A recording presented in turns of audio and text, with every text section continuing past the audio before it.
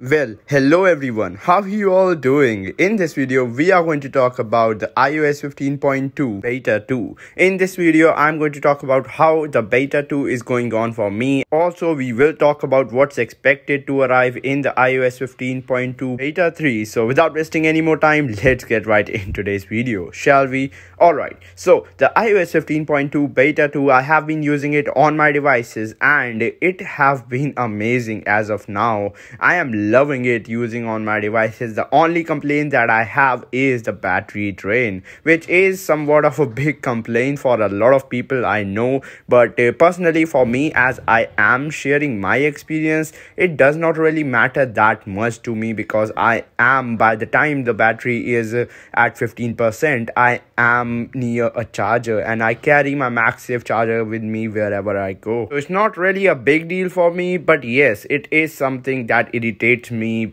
Just plugging in devices 1 or 2 times in a day is just really irritating. You know what I'm saying. Anyways, there have been a lot of minor bugs on the iOS 15.1 right now. I know this is a follow-up video of iOS 15.2, but I think it is worth mentioning because a lot of you guys are just sending me DMs over on my Twitter @TechHyped. If you wanna stay up to date and just talk to me, I'm the most active on my Twitter, so you can DM me there what issue you have and I'll try to respond to you as soon as possible. Anyways, a lot of you guys seem to have a lot of minor bugs, such as your phone getting respring or getting unresponsive when you crop a photo or when you scan a document. These are really small bugs which are fixed as soon as you close the app and turn the app on again. These are really minor, but at the end of the day, I seriously do not like these Apple having these minor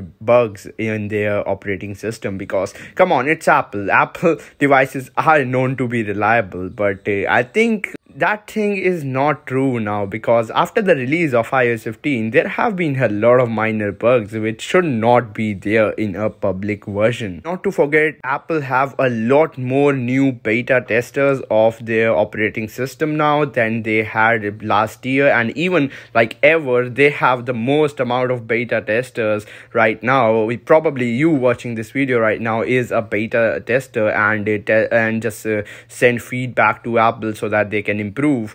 But apparently it turns out that Apple software is just not good now. The day I'm recording this video is 16th of November. It is Tuesday today, so it is expected that Apple will be announcing the iOS 15.2 Beta 3 to public, and Apple will be rolling out the iOS 15.2 Beta 3 to public.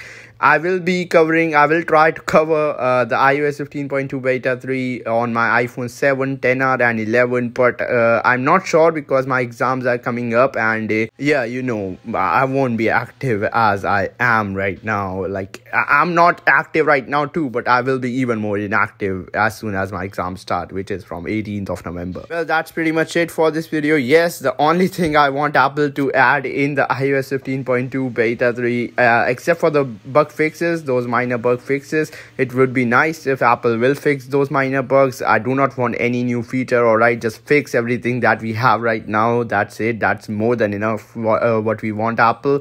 And the Beta 3 would be awesome if we can get some new wallpapers. Apple, please, fingers crossed, hope so we will get some new wallpapers really soon from Apple. I will meet you all in the very next episode. If you did find this video helpful, consider hitting that like button, subscribe to the channel for more, and peace out.